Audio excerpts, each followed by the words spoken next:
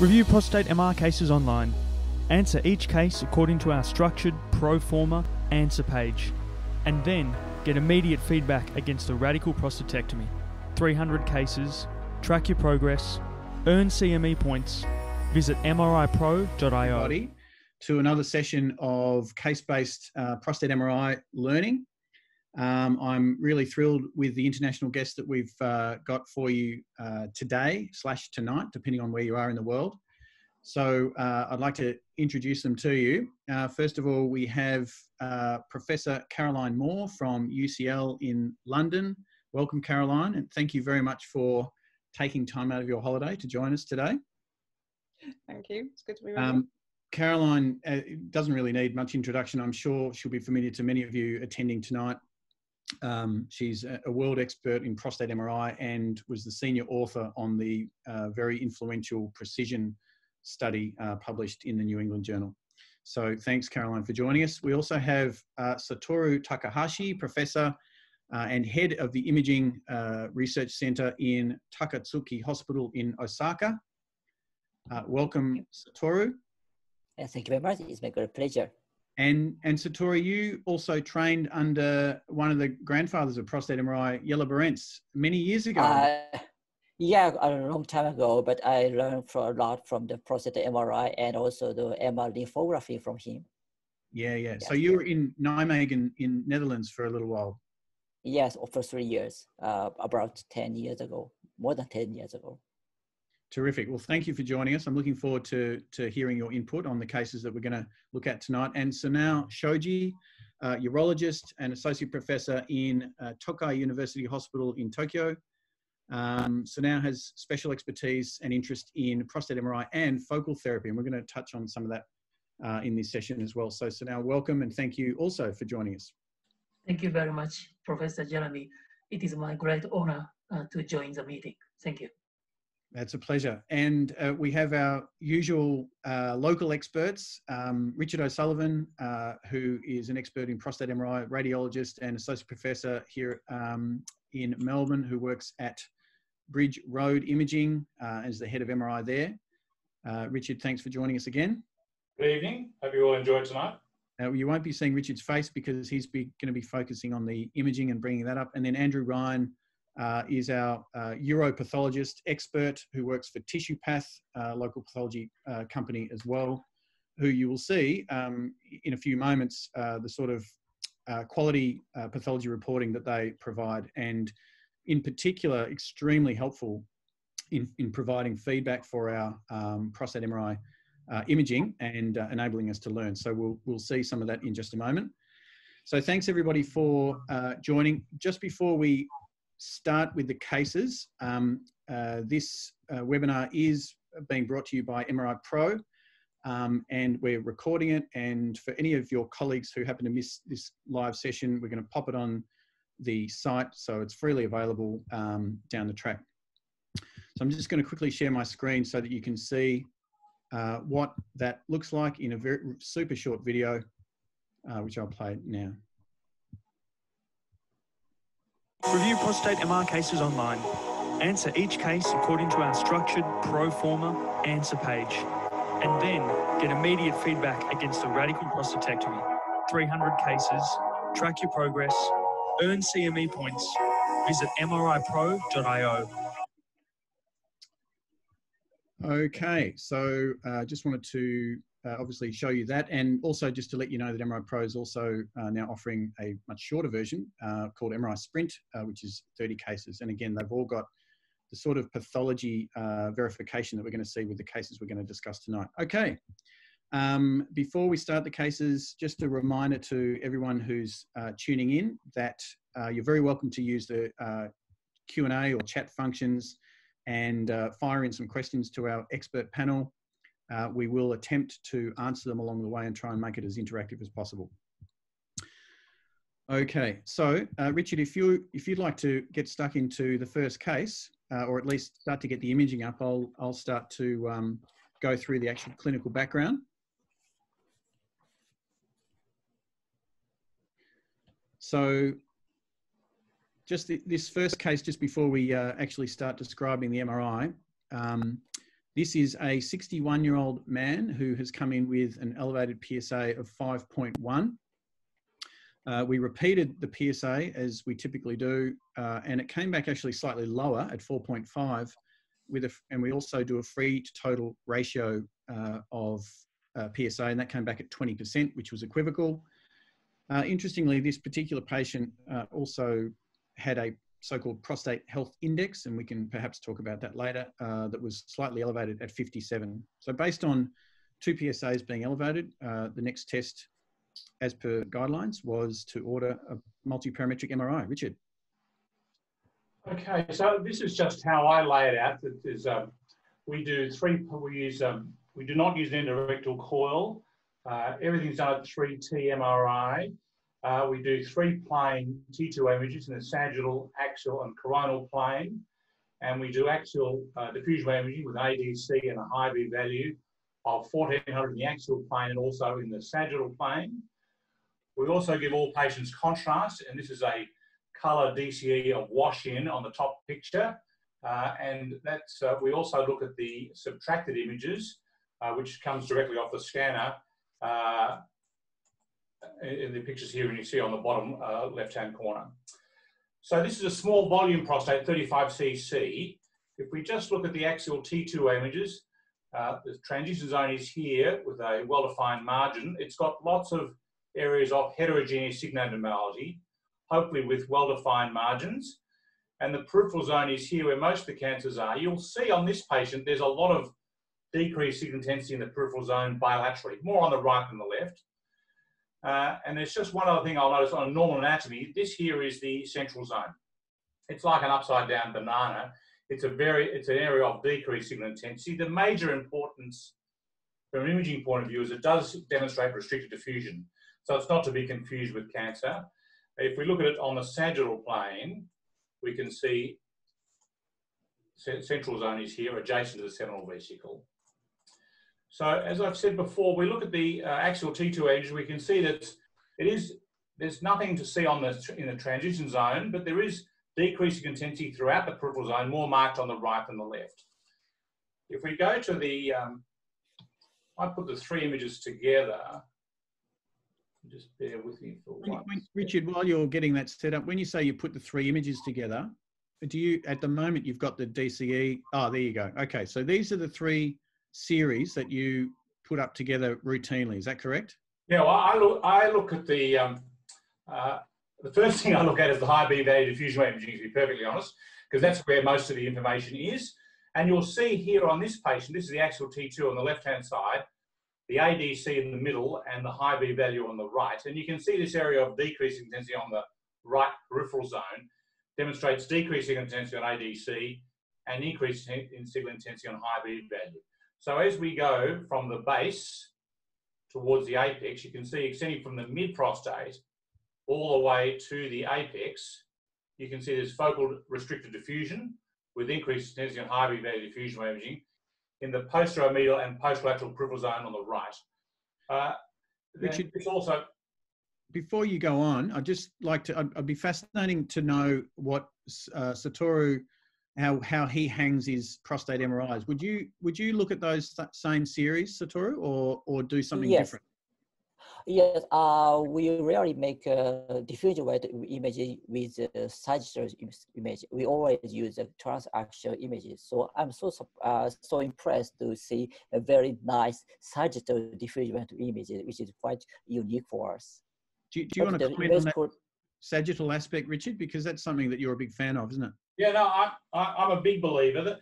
The thing about MR in general is it's very rare for us to get contiguous thin section images without a gap. So these images, most of the diffusion imaging are between a 3.5 or a 4 millimeter slice with about a 0.5 millimeter slice difference. And we're dealing with a round object. So consequently, we don't really evaluate the base or the apex very well. So if we look at that perpendicular to that, we get much better information about what's going on, particularly the apex, which is quite a common area for MR to miss a lesion. So I find them very useful for that reason. You get two looks, and the diffusion is by far the most important sequence. And Caroline, as a urologist, what about you? When you get up a patient's MRI on your screen, which series do you tend to focus on? Are you the same, or do you do something slightly different?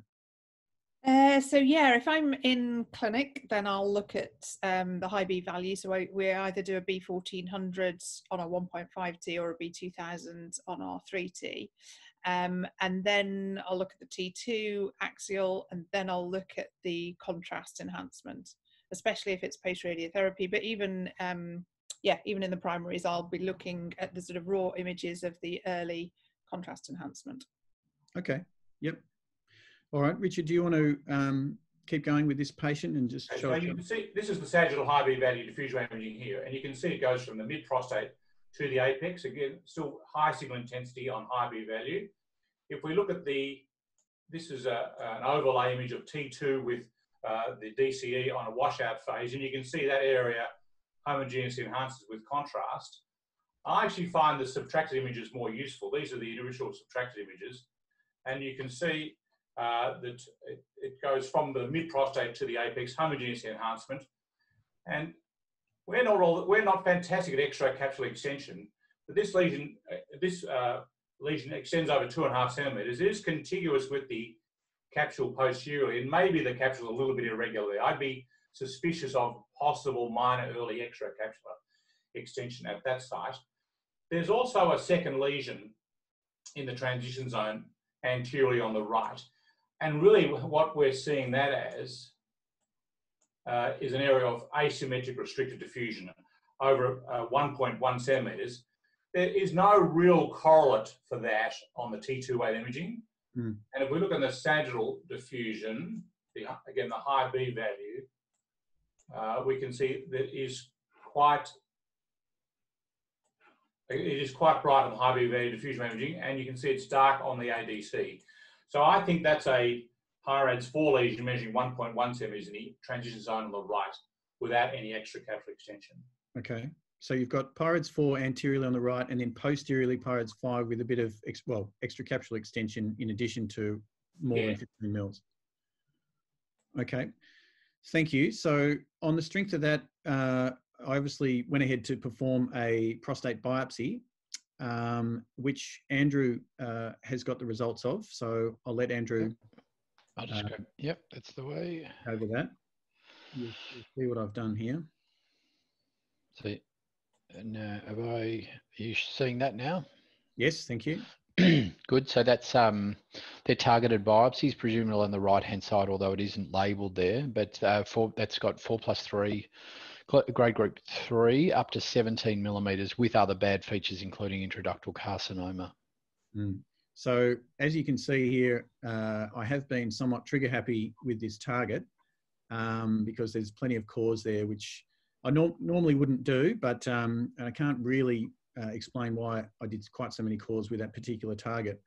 But what I wanted to ask Sunao and Caroline in terms of biopsy is, because I know there's a bit of, particularly in your institution, I think even Caroline, a bit of difference of opinion as to what the right thing to do is in terms of target versus template or both. What's your practice, Caroline? Yeah, so I do entirely transperineal, and I've been transperineal for probably about 10 years now. It's, you know, it's been a really long time. For him, he's young. I would obviously biopsy the target, biopsy that right anterior thing, and I'd biopsy the left peripheral zone as well.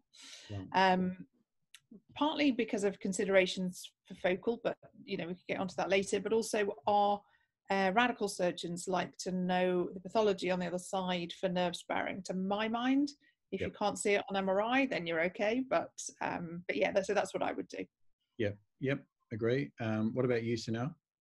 Yes, so in my institution, MRI transfusion image guided transperineal biopsy and 12 course and transperineal systematic biopsy were performed for the patient who had the PIRADS category larger than 3 patient. That's a protocol. Yes. Okay, terrific. So now this patient was in, I mean, it's interesting is, I mean, his PSA was only 4.5. So it's only, you know, it's not particularly elevated, but he's got a big, pretty substantial and aggressive type of cancer there. So on the strength of that, we went ahead and then did a staging investigation, and our standard really now is moved to PSMA PET for staging. So I'll just quickly show you what that showed before we move on from there. So just bear with me for a moment.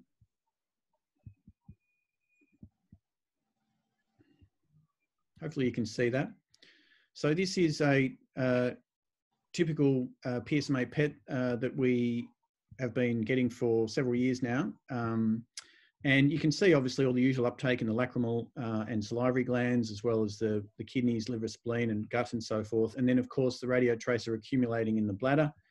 But you can also see, I hope, particularly on the right side of the prostate, obvious uptake within the prostate gland itself. So this PSMA PET is showing a positive primary, which is also somewhat useful to know, but no evidence of metastatic disease.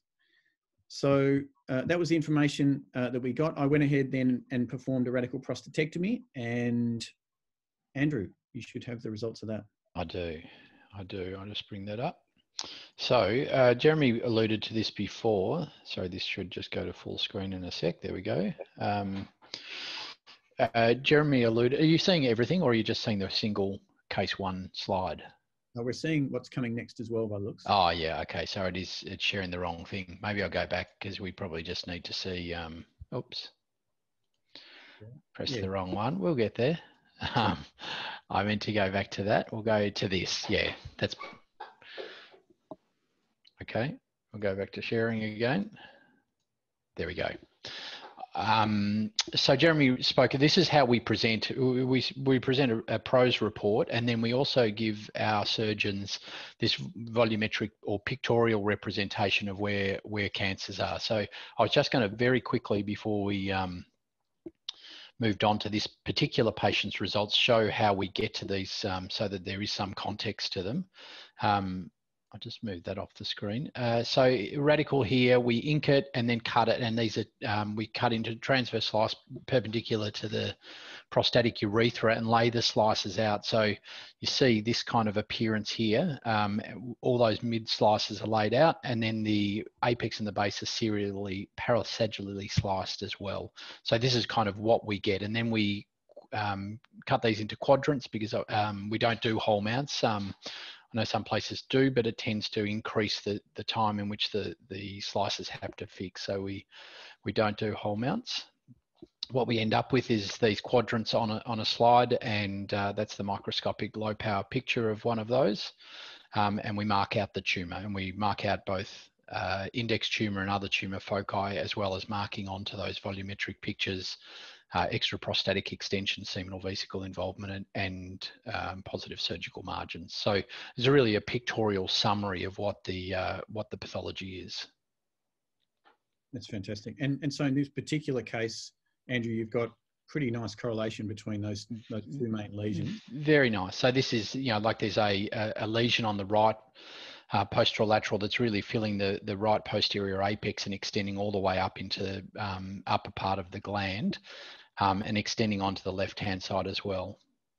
There's also other foci in the right and left transition zone, as well as the left peripheral zone, and we'll see those in a sec because they become interesting in the context of what you've just been discussing in regard to target versus template. So it's a high-grade tumour, including areas of, similar to what we saw in the biopsy, areas of pattern 4, pattern 3, as well as some intraductal carcinoma that I've demonstrated there.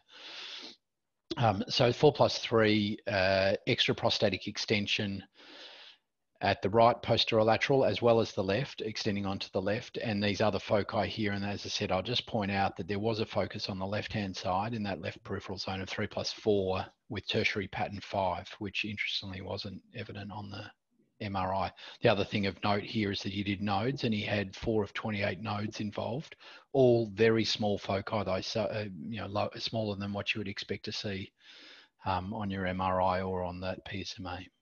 Yeah, so there's a few points to pick up there. I suppose in terms of doing template, getting back to the discussion we were having about that, my usual practice would be that if I'm very confident that we're going to be taking the prostate out, then I'm not so committed to doing template. Having said that, I totally agree with Caroline's comment about at least having perhaps some tissue evidence that there's not cancer that might prevent a nerve sparing on the contralateral side. But if I'm considering focal, then I will definitely do a template, because I do want to get that extra convincing that I'm not missing anything. And again, I know that some people are not so keen on that, but certainly the current guidelines would suggest that targeted plus template's the way to go. And secondly, you mentioned the lymph nodes being positive, 4 out of 28, Andrew, neither seen on MRI or PSMA PET. Richard, have you got a comment about when lymph nodes might become visible on an MRI? MRI is, broadly speaking, equivalent to CT. That is to say, it's not very good. Yep. The lymph nodes have got to be of the order of a centimetre or so for us to be confident that they're pathological. Anything below that, it's guesswork on MRI. Even if they diffusion restrict or not diffusion restrict, I don't think that really helps you. The cutoff of PSMA PET, I think, is about 0.3 centimetres, so it's much better, but still not perfect. So if you have lymph nodes less than 0.3 centimetres, which these probably are close to that, aren't they, Andrew? Yeah, 1.5 and a couple of 2s. Yeah, so I think they're below the imaging threshold for PET as well.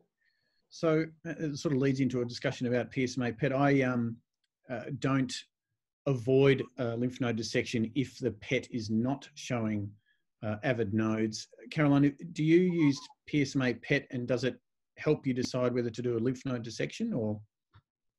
Yeah, so we do use PSMA PET, and actually, I don't know whether you just didn't show all the images, but we have PSMA PET CT or PET MRI. So okay, we get a kind of really detailed set of images. And on the whole, if there's lymph nodes positive on that, they would be more likely to go for radiotherapy. Obviously, you still get the occasional node that's positive anyway. But on the whole, and for that chap, I mean, 65, if he's otherwise fit and well, we might have told him he can choose to have his prostate out, but he's likely to need radiotherapy afterwards. So then they might not sort of done the nodes. Okay, and if your PET was negative, like this guy, for lymph nodes, would that alter whether you take lymph nodes at surgery if he goes down the surgical path or not? Yeah, it would. Although he was pretty high risk from his biopsy. He'd got a 2 centimetre tumour there. He'd got 3 different areas. So so he probably would have had his nodes done even though the PET was negative. Yeah. But so there'd be some cases where if he was a bit lower risk based on other factors, and the PSMA PET was negative, then you just do the prostatectomy without a node dissection? Yeah, that's right. Yeah, absolutely. Okay. Satoru, are you using PSMA PET? No, unfortunately, no, we don't have the PSMA PET right now. So your staging is traditional bone scan and CT, is that right? Or yes, and also but regarding the lymph node imaging, we always apply 3-dimensional T1 weight imaging for 4 pelvis using MRI, because we also see the detail of the lymph node and also the shape of the lymph node clearly. So I suppose that in your institution you do not have many special imaging, MR imaging for the lymph node. We just make a T2 weight imaging for the local prostate imaging. But in my institution, I always make a 4 pelvis imaging using a 3-dimensional T1 weight imaging. So because we can see the detail of the vessel and the location of lymph node, and also we can sometimes detect the bone lesion. So I prefer to make a volumetric. We do a 3D T1 so-called space. Oh, yeah, great. Yeah. I haven't showed that, but which we can reconstruct any plane. So that's good for bone. But you still get these small 0.5 centimetre lymph nodes, and you know where they are, but you don't know what they are. So now, have you got a PSMA PET in Tokyo? No. Recently in Japan, full body DWI, diffusion weighted image full body, DWIBUS, has been very, very attractive in Japanese urological physicians. So sometimes we used the modality for the detection of the metastasis. A full body diffusion weighted? Yes. Right. How long's a patient in the scanner for that? Not so long, about 30 minutes. Okay. Okay. Yeah. Interesting. Do you ever use that as an option, Caroline? Or Yeah, we do. So we've done a few studies of PET versus whole body, and I think it's a good option. And for the times when we sometimes have PET availability problems, and we had a PET funding problem maybe 18 months ago, which we've sort of got ourselves around by some way or other at the moment. But yeah, so a whole body MR, if not, is an option. It just takes a long time to go through the sequences, and for me, one of the disadvantages, which I tell patients before I order it, is we often find a little something there, and that little something leads to another 3 CTs, and then people go, oh, it's fine. So I think that is more of a disadvantage than you get with PSMA PET, but yeah, it's okay. a reasonable option. All right, well, just to round out this... idea, Melbourne's a city of about 4 million people, and there'd be 30 PSMA PET scanners in Melbourne. Right. Yeah. But that gives you some idea about what the availability would be. Yeah, that's... We actually use it the other way around a bit, because we call it relative PSMA PET. That is to say, you'll see things like kidney cancers will take up PSMA PET, hemangiomas in the spine will take up PSMA PET. And so sometimes we use MR to solve those bony issues, particularly, it is to say metastasis. Yep. Thanks, Richard.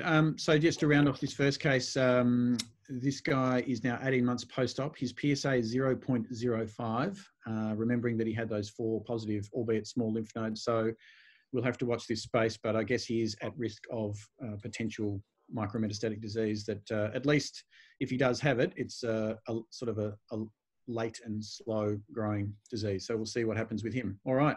Can I just say one other thing? Sorry. Yep. You can see from Andrew's path and our radiology, what MR underestimates the extent of tumour by at least 10% and probably more. It probably underestimates the degree of extracapsular extension, because most of what we were looking at is the radial extracapsular extension, which is often of the order of 1 millimetre or 2. So we underestimate that for sure. Yep, no, that's a good point. Well, that left side, I guess that's the interesting part. As I said, that was a 3+4 with a reasonable pattern, a percentage pattern 40%, and a tertiary pattern 5. So it's interesting that that wasn't seen. Yeah, the diffusion is abnormal on that side, but not as abnormal as what you've seen. So you can see here on the diffusion here, it does cross the midline, but nowhere near as extensive as what you've said. Mm-hmm. Yep. Just a reminder to people tuning in, please feel free to hit the Q&A button and ask some questions along the way. All right, we'll get on to case 2. Richard, while you're getting that up on screen, this is a young bloke, 49 years old, with a PSA of 5.2 and a free to total ratio of just 8%.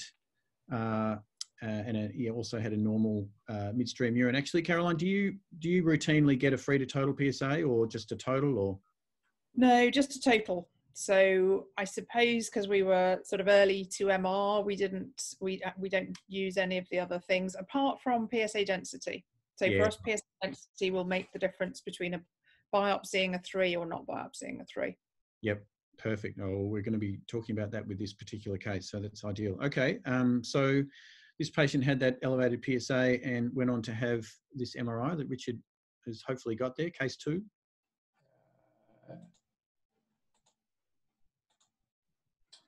Can you see that?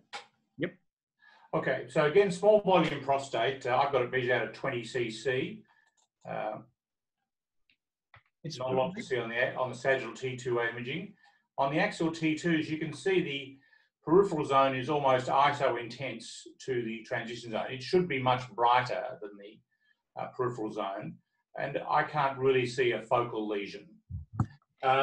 If we go then to the axial, well, perhaps we'll put the 3 of those together again like we did before.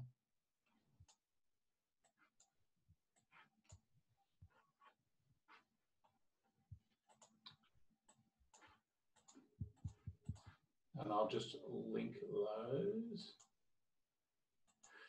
So as we go from the base to the apex, initially I looked at this and I thought that's rectal air artifact at the interface between the peripheral zone and the transition zone. But you can see there is some decreasing intensity on the ADC at that site.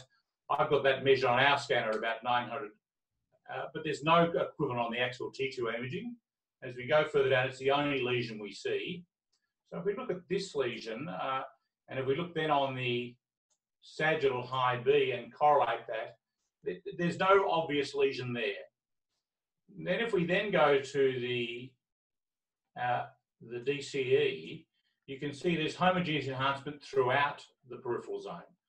That's why the subtractions are so important, because if we look at the subtracted image, particularly the early phase subtraction, if we correlate the two of those together, there's focal contrast enhancement at the location where there's increased signal intensity on the high B value diffusion imaging. So I've gone from being not sure about this lesion to being sure this is a PIRADS 4 lesion. I've got it measured on just on 1 centimetre in size. So, I mean, this is a really interesting case, I reckon, because, you know, the initial, as you were saying, Richard, you know, the initial report on this particular case was negative, and you were explaining why that is in terms of the potential for rectal gas artifact. And what really caused us all to go back and review it was what Caroline mentioned before, and that's this whole concept of PSA density. Because, you know, this guy he's only, first of all, he's only 49. Like I said before, his midstream urine was totally normal. So he doesn't have any evidence of any sort of inflammatory reason for his PSA being elevated. And that free to total ratio of 8% was particularly concerning. And the volume of this guy's prostate was only 15 cc's. So he's got a pretty high PSA density.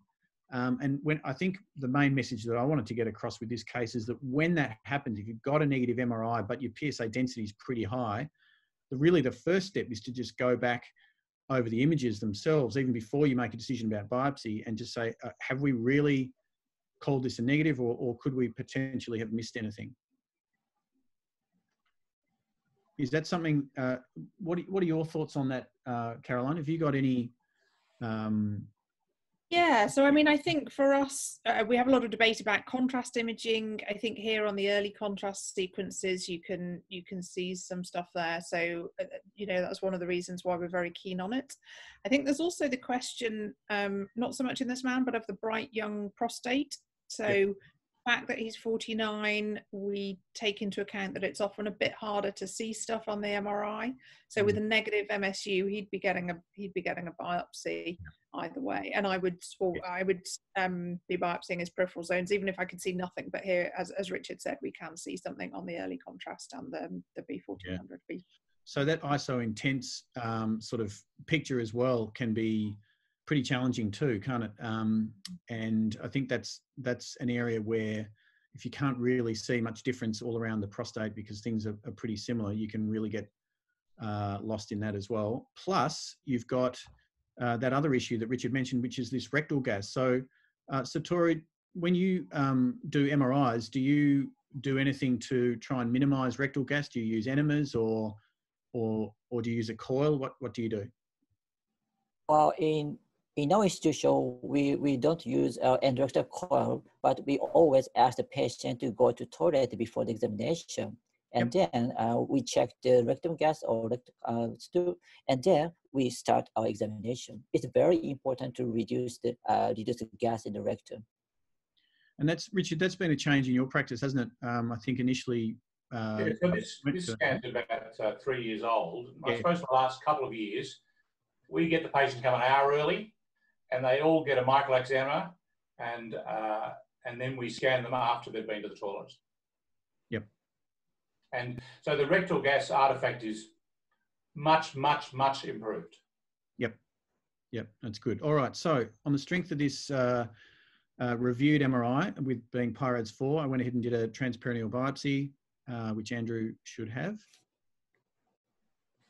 So he's had template and the target, that right posterior peripheral zone target, and there's tumour in both the right posterior template and the target, 3+4 ranging from 10 to 40% and 2 and 6 millimetres in both those cores. Even that raises an interesting point. I mean, I've actually got a longer core of cancer, albeit with a smaller percentage pattern 4 in the template than I did with the target. And I suppose that's yet another argument potentially for doing both. A corollary to that, however, is, and one thing that there's some evidence for, is to ensure that when you do a target that you're not doing just 1 or 2, that you're probably better off doing 3 or 4 cores per target. What do you think about that, Caroline? Yeah, so definitely. So in precision, we think that's one of the reasons that we did show a good difference between the two sites, because in other studies they've done 2 or possibly 3. We did 4 in precision, and in fact in clinical practice I'll do 4 as a standard. Yeah. But if it's difficult, if it's really anterior, really apical or whatever, I'll do more if I think I might not have got it. Yeah, I think that there's very little downside in really peppering, you know, where the money is, if you like, to get the best possible answer as to what's going on there. Yeah. Yep. Okay. So based on that biopsy, I went ahead and did a radical prostatectomy. Andrew, you should have that. And so this is his volumetric picture. So this is flipped. That was the other explanation. We used to have our right on the right and left on the left. So this is flipped around. We've gone now to present it more the way the MRI is shown. So, but that is why that's in reverse, because it was a couple of years old. So his lesion, as seen on the MRI in that right posterolateral, mid posterolateral peripheral zone. So you've got beautiful correlation there, haven't you? Really beautiful, and organ confined, a couple of other little foci. So I'm just circling these on the slide, and he's got pattern 3 and pattern 4. These areas of fused glands here. So his summary is that right apical to mid peripheral zone 3+4, 30%, organ confined and margins clear. So this begs the question, Caroline and Sunao, in retrospect, having seen what this prostatectomy looks like. Now, he's only 49. Would you offer this man focal? Would you have? Yeah, definitely, because he's 49, unilateral disease, 3+4, so meets the criteria. I very, very rarely treat visible 3+3. It's nicely visible, apex looks good. And I would tell him 1 in 4 chance of a second, HIFU by 5 years, less than 1% urine leakage, 2 in 3 men keep natural erections. If you do need surgery, it can be more difficult. You should think about that because you're 49. But with all of that in the mix, if he wanted it, then yeah, I think he'd be a good candidate. So HIFU is your energy source of choice? So HIFU, I suppose, is the workhorse. So we've, in terms of our published series, we've published over 1,000. We've probably done couple of thousand of primaries plus redos plus salvage, and it's for that posterior tumor, really sort of straightforward choice for us. So I wouldn't use anything but HIFU for that one. Other energy sources we've got cryotherapy. In some settings we've got nanoknife electroporation. I do a bit of photodynamic therapy within a study, a salvage study. We've used all sorts over the years. The corkscrew thing, all sorts of ways to.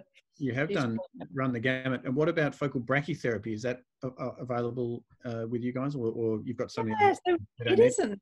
Yeah, that's a shame. I think, you know, there's no reason he wouldn't be suitable. Our radiotherapists don't like the idea of focal brachy. They say you don't know how much you're given to the other side, whereas with HIFU, you know that you're not treating the other side at all. But I think he'd be a good candidate if somebody was offering that, yeah. And do you use any hydrogel for posterior lesions to spacer to separate it away from off the rectum or anything like that? No, we don't. So because we've now got transrectal and transurethral HIFU, but we mostly use transrectal. So you're really sort of focusing the energy. So you just compress the rectum and get it out of the way in that way. We did with an old photodynamic therapy study. We were injecting a dye to see if that would help. In fact, they did that in Toronto, but it wasn't particularly helpful. And that was with a transperineal approach with photodynamic therapy. So no gels. So now your experience with focal therapy, what do you were nodding before saying that you would treat this guy with would have treated him with focal. What would you do? Yes, thank you very much. So this patient has a good candidate for the focal therapy, and because as a low and intermediate risk prostate cancer is a good treatment candidate for the focal therapy. In addition, for the patient, the cancer lesion is very limited located. So HIFU is a good modality for the patient. In my opinion, the brachytherapy is a good modality for the hemiablation. So HIFU ablation is a very good modality for the limited cancer patient. Yep. All right. Well, we'll discuss that further on the next case. Are there any other comments that anyone would like to make about case 2? Yes, I have one comment to the technicians, because this area is very sensitive for the artifact from the rectum gas. But when we change one parameter, we can change the direction of the artifact, so we can reduce the influence of the artifact to the prostate. So it's very important to educate the technicians, MR tech, to Right. when we find some artifact around the prostate, maybe the technician should repeat another scale with changing some parameters. So that's why it's very important to educate a technician. So are you saying that you would do that in real time? So you'd look at the technician, you'd look at the images coming through, notice that there's artifact, and then you would change? Well, in my institution, they can do it by themselves, because Yep. I have already educated this is the artifact, and when you find the artifact, please change this parameter and repeat the scan. Yep. This is my order to the technicians. Yes. Yep. We have a Siemens 3T systems, and Yeah. the conventional diffusion we use is a great echo-based echo-planar diffusion way imaging, which is relatively sensitive to metal and to air. So when we have patients who have got hip replacements, for example, we use what Siemens calls Resolve, which is a spin echo-based diffusion way imaging, which is less susceptible to rectal air and less susceptible to metal artifact, but it's not as good as the other one. Yes, I agree. And I just have a comment about active surveillance for this chap. So if this chap asked about active surveillance, I'd say he's definitely going to need treatment at some point. He's got visible tumour, it's 3+4, he's young. But if he had a compelling reason to defer treatment for a short while, then that would be a case that maybe at 49 he's completing his family, maybe he's just about to travel abroad for 6 months.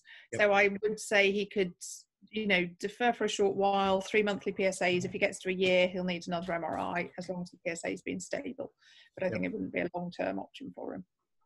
I reckon that's pretty cutting edge, Caroline. I think there'd be a lot of people who would struggle to get their heads around that. I know, you know, there's been a sort of an argument that, you know, if there's any pattern 4 present, that in a younger man, that's, you know, it's not an option. But I think you do have to be a little bit more nuanced than that. And if it's really low volume pattern 4, and you've got other significant reasons, your chances are you're going to have, unless you do focal, if you're doing a radical, then certainly you're going to impact that guy's quality of life for sure. So yeah, I take your point. Definitely. And we've recently published a surveillance series of probably 600 MR surveillance guys, and I think probably 30% of them had pattern 4. So, you know, we're comfortable with it in the properly consented patient who will, you know, comply and not be gone for 5 years and then come back. But yeah. Yep. All right, Richard, case 3. So this is another similar style of case, but a fairly older patient. This is a 72-year-old man who was your sort of classic old style workup. This is several years ago when his PSA came in at 5, and the next step was a good old fashioned transrectal biopsy. No imaging, no transperineal, and surprise, surprise, his biopsy was negative. And then over the subsequent years, his PSA rose slowly and got up to 8. And as a result, when we then did have MRI available, we got one. Okay, so this is a larger volume. Can you see that one? Yep. This is a larger volume prostate. I've got this measured at 55 cc with some moderate BPH here. Some only minor linear decrease intensity in the peripheral zone. If we look, again, if we link the 3 of those,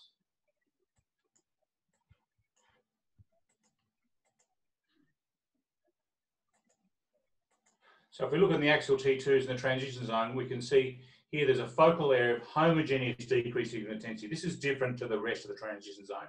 Anteriorly on the right, which has got marked restricted diffusion, decreasing intensity on ADC, increasing intensity on high B value diffusion ranging, and really goes from the base to the apex. If we look at the sagittal diffusion weight imaging, we can see how extensive this is. I've got this measured at 2.7 centimeters. So this is a Pyrates 5 lesion. There is a bit of capsular bulge, but I think the capsule is intact at this site. This is an older study which we used a K-trans for, which is not really all that useful for looking at contrast enhancement. We've now changed to that washing I showed you earlier. Mm. So PIRADS 5 lesion in the anterior transition zone. Satoru, any comments on your viewing of the imaging there? Do you agree that with what you're hearing?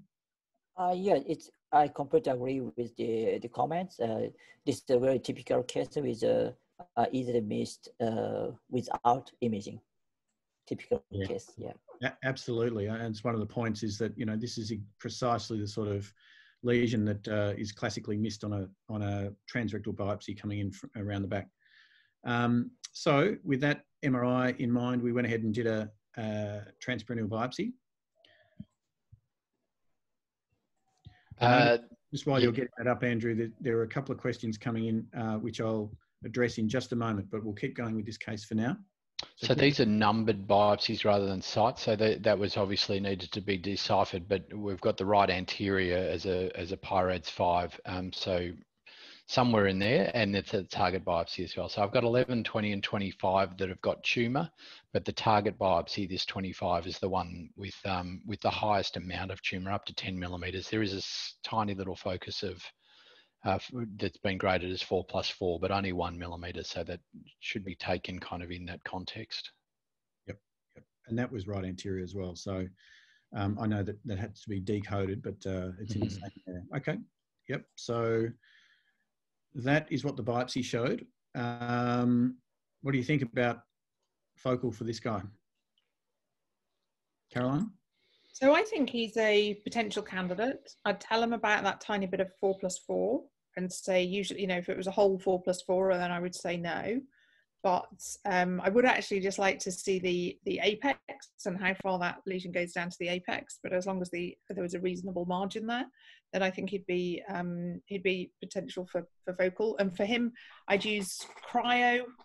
Probably cryo over nanoknife, but yeah, certainly needle based. In the olden days, we used to do a right hemi for that, and I really wouldn't do that now. If for some reason I didn't have cryo or nano available, I'd say he'd need radiotherapy or surgery. He's only 72. And but, so why have you gone off the hemi? So transrectal HIFU just is not great at anterior tumours. So we used to use it occasionally, but nowadays we don't. We've got needle-based treatments, and they're much better for the anterior tumours. Yep. Okay. So now, yeah, Richard, do you want to tell us how far it goes down to the apex? So this is the sagittal diffusion, which is probably the best way of looking at it, I think, and you can see it's well clear of the apex. Great. Yeah. Yeah. Definitely, he'd be offered cryo or surgery or radiotherapy with us. How about you, Sunao? What would you do? So, I agree with Caroline. So because HIFU is not good for the modality, and for the treatment, in anterior side of the prostate, in such a large prostate, so transperineal approach treatment is more good. So such as cryotherapy or brachytherapy. Yeah, so we've actually been doing some focal brachytherapy. We've started a prospective registry on focal, and it has really been very much targeted to the lesion with a margin of error around it. And so this patient was one of the pilot patients for that.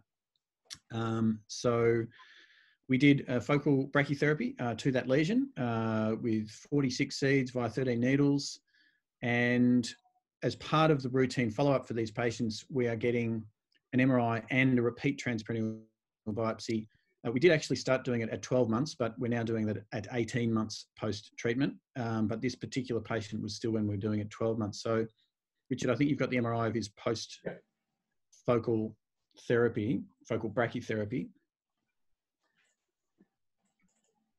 So this is the axial T2 image. You can see these black dots in the prostate, predominantly they're the seeds, and the right half of the transition zone does cross the midline into the left half, not really present in the peripheral zone.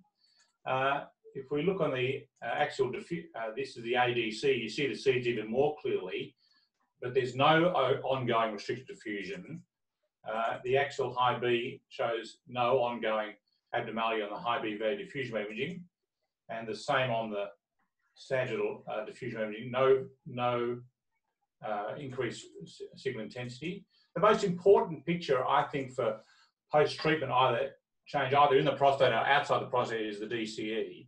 And there's just homogeneous enhancement throughout the transition zone. There's no focal enhancement.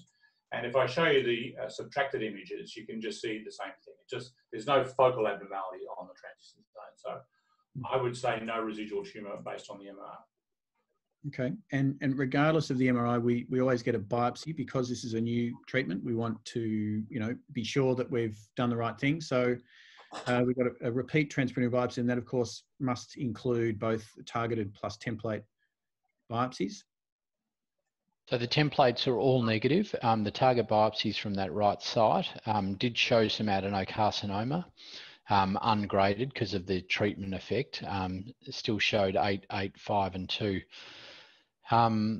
Hard to know. Like these are difficult because it's akin to taking a photo of a car as it drives past. You don't know how fast it's going, which direction. You might be able to work out which direction the car's going, but you don't know whether it's a car that's stopped and doing a reverse or otherwise. So there is tumour there, but it looks sick.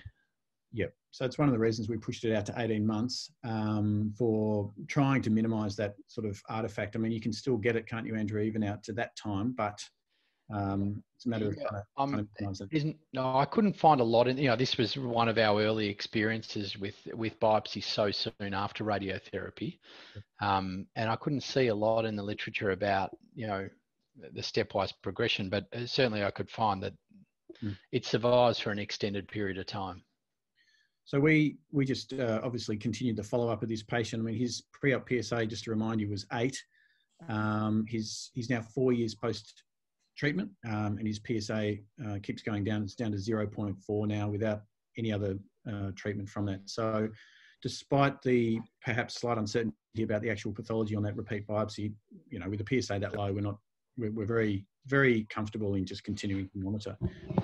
Any comments on that case, Caroline? Yeah, I think that really makes sense. We know there's a difficulty with biopsying post-radiotherapy. Some people would say we'll do it at 2 years or 3 years, but I think it's good to have those results, but the MR shows nothing and the PSA is looking really good. He's 72, it's not like he's 50. So yeah, I'd do the same and just monitor things. And I think one of the points I should really reiterate with this particular guy, and it's the whole point of focal therapy, obviously, is he has no side effects, none. I remember actually asking this particular patient how he was feeling after the treatment. And this is like several months after the treatment. And he said, "What treatment?" And that, I mean, if you want to strive for the ultimate result in a patient who's got prostate cancer, is to kill the cancer without giving any side effects. And I think that's where focal therapy has a great opportunity, at least in future, once we collect the appropriate data, to at least provide that option. Now, it would be a good time just before we finish up, because I can see we've only got a few minutes left. We may or may not have time for the last case, but I do want to address a couple of these questions. We've got Roberto Miano from Rome, who's fired in a question to Caroline. What is your follow-up after focal HIFU, and what is the success after it? Sure. So in terms of the patient follow-up, it's a 3-monthly PSA for the first year.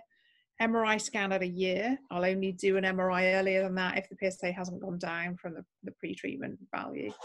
And sometimes, more often than not, that's just a combination of infection or whatever, but I'd have a look then.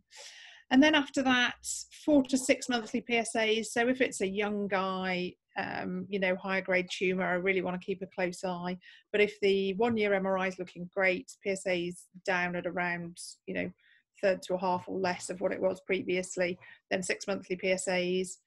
And I'd usually do another MRI or 2, but not necessarily the next year. And then set a PSA threshold at which they'll have another MRI after that. So okay. I don't routinely do biopsies. Yeah, that was my next question. You've moved away from doing any follow-up biopsies. You're really just doing an image-based and PSA-based. Yeah, that's right. So if the PSA is going up and I can't explain it from the MR, then definitely they'll be encouraged to have a biopsy. Or obviously if there's something on the MR that needs looking at, there was a whole question about whether you should do a second HIFU without a biopsy in between. I much prefer a biopsy in between. The patients aren't always that keen, but I just like to have all the information, because if there's been some grade inflation and they're younger, I would say, look, perhaps we should be moving to radical now. Yeah, that would be my take on it, but no routine biopsies. How about you, Sunao? What's your follow-up kind of protocol? Yeah, so in addition to the PSA kinetics and the MRI, the follow-up biopsy were recommended within 1 year after the focal therapy using HIFU. However, so in your experience, so follow-up biopsy would be avoided in the patient whose pilot category are less than 3 and the PSA density are less than 0.068 after focal therapy using HIFU. This is our result. Yep. Okay. All right. Thank you for that. Another question, which is a more technical on the radiology side to you, Richard, is one of the attendees has asked, did you say that Resolve DWI is inferior to EPI DWI? I don't actually know what that means, so you better explain. They're the two different types of diffusion that Siemens offers. I think the Resolve is not as good, yes. It's a bit more blurry and it's not quite as focally abnormal as the EPI-based diffusion. Yeah. Okay. Another question coming in. Is there any appreciable difference between endorectal coil in a 1.5 Tesla MRI versus a body coil in 3T? Satoru, I know you said that you don't use an endorectal coil, but did you used to with the 1.5 Tesla? Yes, we used to use a 1.5 Tesla with endorectal coil, but we completely avoid the endorectal coil. First of all, it's really expensive and time consuming. And regarding for the detection of the prostate cancer, 1.5 Tesla using the body coil is basically sufficient because in Japan, the MR scanner is widely available. So we can easily repeat the MR scan if you have any questions. So the access to the MR scanner is quite open in Japan. So I think the endorectal 1.5 Tesla with perfect surface coil is sufficient for most of the patients. And of course, 3 Tesla without endorectal coil is also very nice images, as we have already seen the nice images from US institutions. Mm-hmm, mm-hmm. Okay. If people are happy to hang around for another 5 minutes, perhaps given that we've all got you here, why don't we just whiz through this last case, because it's all prepared and ready to go. Richard, are you happy to just whip up the final case for this session? Really, because MRI got it wrong. Well, we've got to report the positives and the negatives of this whole game. So this is a 62-year-old guy, again, pretty high PSA, 8.4. He had an MRI done a few years ago, which was initially reported as negative, as you mentioned. But again, his PSA density was a little bit on the high side at 19%. Anyway, let's have a look at this MRI first. So again, this is the routine way we set up. It's a prostate volume of 45 cc. The most important thing noted on the axial T2s is the peripheral zones near iso-intense with the transition zone. So that's already going to make our life a bit harder. But there's no obvious lesion on the T2s in either the transition zone or the peripheral zone. In the high B value diffusion weight imaging, you can see it's diffusely slightly bright, but not focally bright throughout the peripheral zone. The same in the axials. Axial ADC, slightly dark throughout the peripheral zone, but bilateral and symmetric. And the same on the sagittal high B value here, bright on one side and bright on the other. The DCE shows homogeneous enhancement throughout, and this is the subtracted image, no focal lesion. Yep. So I would call that a PIRADS 2. Yep. Now, I mentioned before, this guy's got a PSA density that's a little bit on the high side at 19%, with a decent PSA total itself at 8.4. So even though the MRI was negative, I actually went ahead and did a transperineal biopsy. And he had positive cores, right mid, left posterior, right anterior, and left posterior, up to 4 millimeters with small percentage pattern 4. So, Richard, I mean, we'll come back to the MRI in more specifically in a minute, but you can see that there's very little pattern 4, but there is pattern 4, and it's in multiple places around the prostate. Do you want to comment on that in relation to the MRI appearance?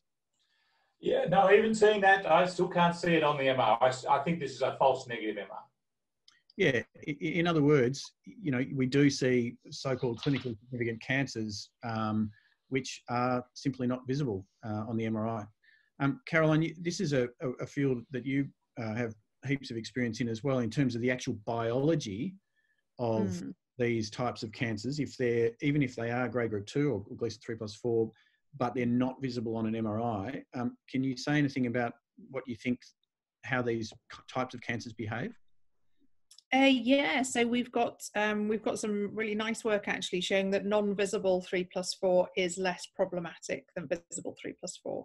Yep. So in terms of a surveillance treatment decision for this guy, I'd say he's suitable for surveillance. We might end up doing a biopsy at 3 years, or biopsy if the MR, if the PSA is going up, because we can't rely on the MR to follow him. Although we do actually have people who started out with this sort of picture and then develop a lesion over time, and so sort of become suitable for focal or for radical treatment. I can't remember how old you said he was. 62, this guy. Okay, so yeah, if he wanted to, it's low volume, pattern 4, non-visible, and we know that the non-visibility confers an advantage for him, so he could have surveillance if he wanted. If not, he'd be looking at radical treatment. Yeah, so that was almost exactly my thinking, and what I thought to try and tie break that situation was get some extra imaging. So I actually ended up getting a PSMA PET for not your typical indication. And again, this is not sort of evidence-based per se, but I did want to get more information on this guy because I just wasn't quite sure which way to go from those two options that you mentioned. So I'm just going to quickly share my screen and show you what my, where's that gone? Whoops. Here we go. And I'll show you what the PSMA PET showed, if I can just get that enlarged again.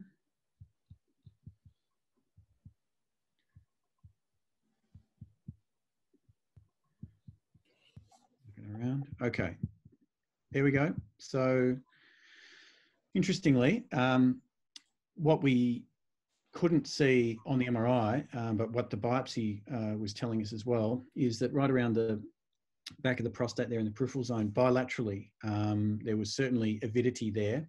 Don't actually have the SUV max values for this PSMA PET, but it's pretty clear based on those two shots, one just the PSMA PET obviously, and then PSMA PET CT, that there is visible tumour. And really, because there was a lot of equipoise really in terms of whether we do active surveillance or radical treatment on this guy.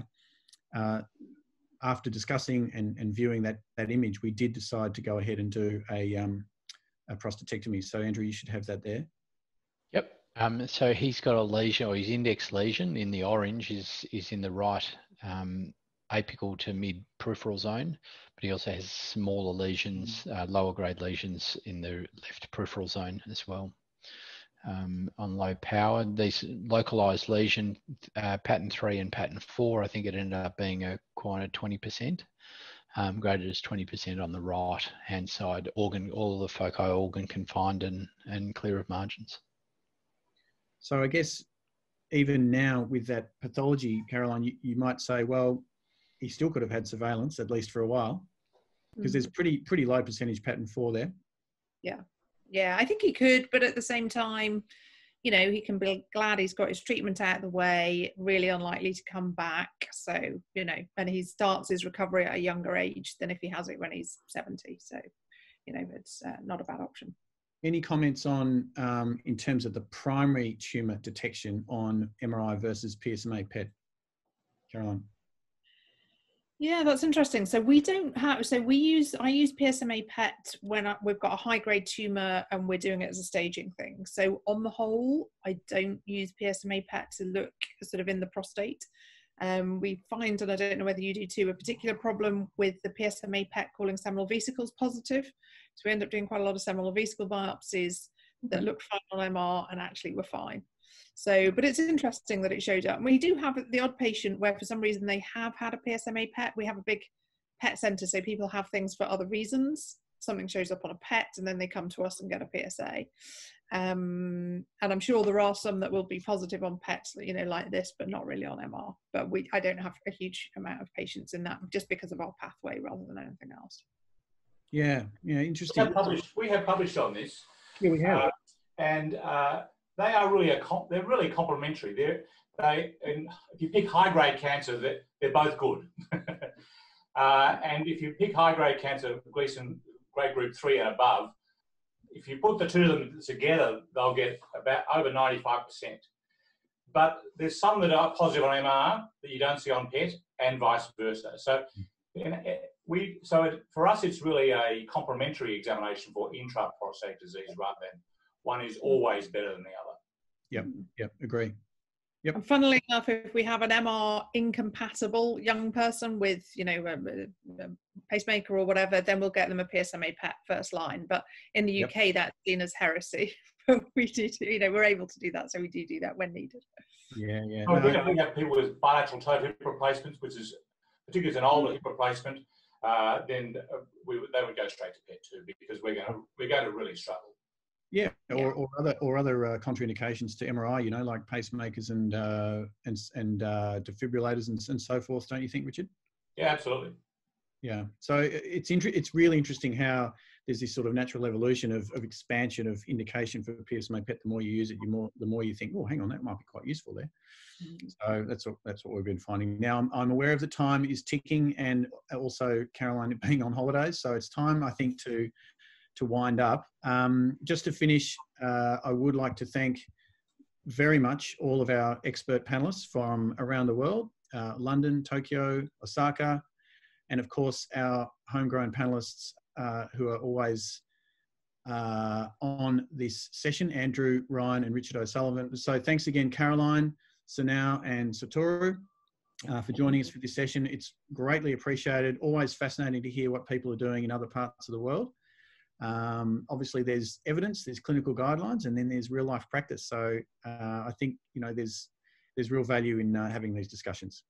So thank you very much, all of you. For anyone who's been attending, again, don't forget that this is recorded and we will put it up on the website in the next couple of days so that you can let your colleagues know that you can have a look at it. You can even speed us up if you think we're going a little bit too slow. And so that's quite handy as well. All right, thanks everybody. And thank you, Richard. Thank you, Jeremy. No worries. All right. Thank you. Bye, everybody. Bye. Take care. All the best.